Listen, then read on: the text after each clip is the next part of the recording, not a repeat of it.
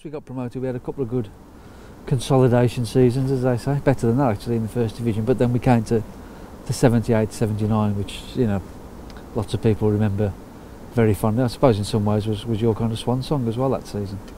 Yeah, it was. Yeah, I was coming to the end of my my career, and it was a team that had, you know, I think kind of John had brought it together initially, and Big Ron took over, and he brought one or two in, and it was a fantastic team.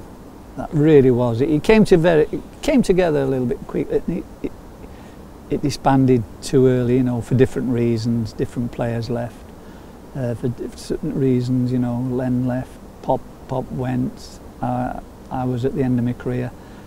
But for that spell, while it was together, Dave, I mean, it was fantastic. That season you're on about, we were, you know, anywhere we went, we knew we would win. If we didn't win, didn't matter where we went, Old Trafford, Stamford Bridge, if we didn't win, we were all disappointed. We expected to win every game. That's how and it was full of world-class players. You know, the keeper, the back four, everything about it was top class. And unfortunately, I'd have liked it to have played together like the '68 side for a number of years. You know, and I speak to Big Ron now, and he says if he had that team now, he'd have no problem winning trophies. That's how good it was. It was so entertaining, pace, power about the team. It was goals for fun. It was a great time again to play football, and Big Ron had taken over from John.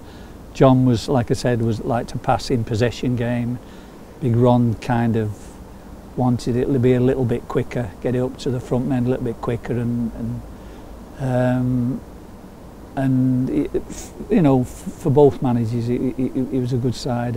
But for that one season, it was a delight to play in it. Absolutely fantastic. And you scored an absolute wagon load of goals that season. Yeah, unfortunately I did. Yeah, I think it was 18 I scored that season from midfield again, and I had so many great players around me, Dave. You know, say world-class players. You know, Tony Godney goal, good keeper, and little lad Derek, what a player he was. Derek Statham, Brendan, Wiley, Ollie Robb, back four together. Fantastic. They were the foundation of the side, you know.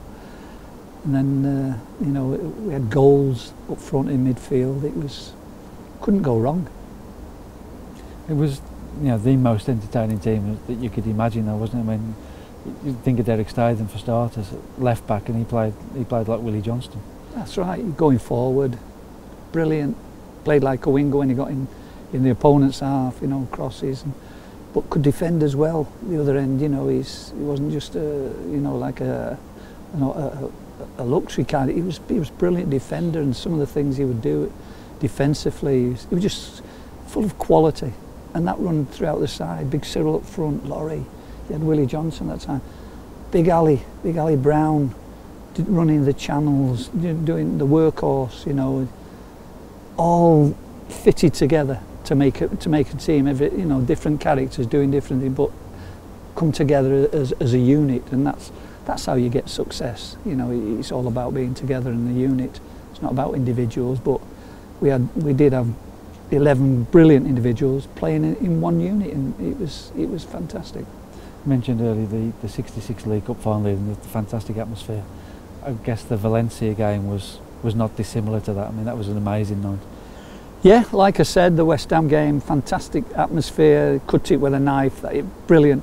Valencia that evening was exactly the same. We'd gone to Valencia, got a draw, come back here. They were the big favourites to win the trophy. They were, you know, they were going to win it. Everybody had predicted they were going to win it, and they came here and we turned them over. It was on the night again. We turned it on, 1-2-0, and I was lucky enough to score both the goals. Got a penalty, and another one of probably my better goals that I scored, a volley from across from Laurie Cunningham from just outside the edge of the box, and won 2-0 and thoroughly deserved, turned them over. The great Valencia, Kempes, Bonoff in their team, and that night, oh, it was just brilliant to be on that pitch.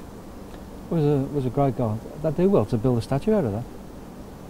Yeah, it's yeah. I'm really, you know, it's been taken back when the chairman, you know, called me in and said, I think it's been 2 years ago now. I think it was when he first called me in and said he was going to do it, and I was, you know, really dumbfounded. What a great honour, and it is. It's I'm humbled by it really, because we go to, you know, to away games and you see statues of players at other clubs, and to know that there's going to be one outside of you, it's actually a funny feeling really.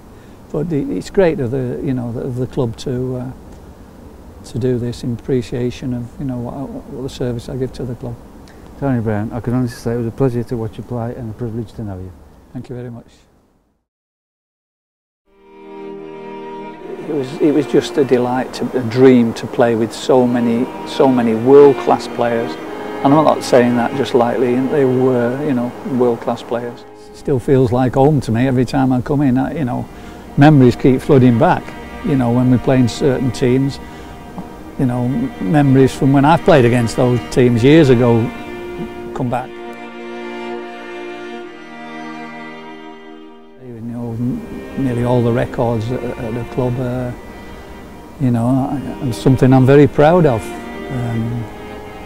And as I say, that's something I can look back on with my career and just.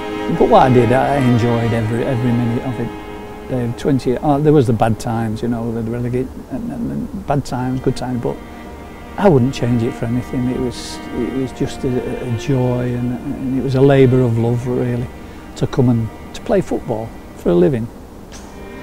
Great.